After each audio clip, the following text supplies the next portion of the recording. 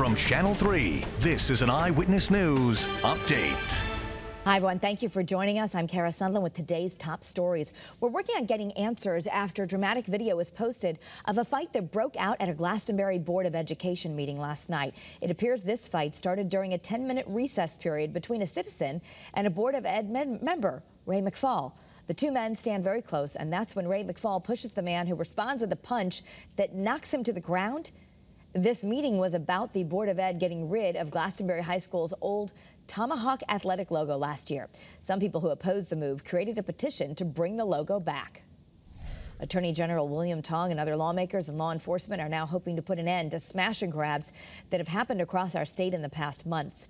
Tong says criminals are stealing everyday goods and then selling them online on platforms like Facebook Marketplace, Amazon, and eBay. He wants to cut off the demand and stop the flow of goods through these online platforms, but says companies have to work with lawmakers and law enforcement. There's a bottleneck that we need better cooperation with Amazon, with Facebook, with all of our online retailers and platforms to work with us to target those organized crime rings online that are moving products. Tong says his office will focus on providing civil investigative law enforcement resources to put pressure on online platforms to take stolen goods off of their sites.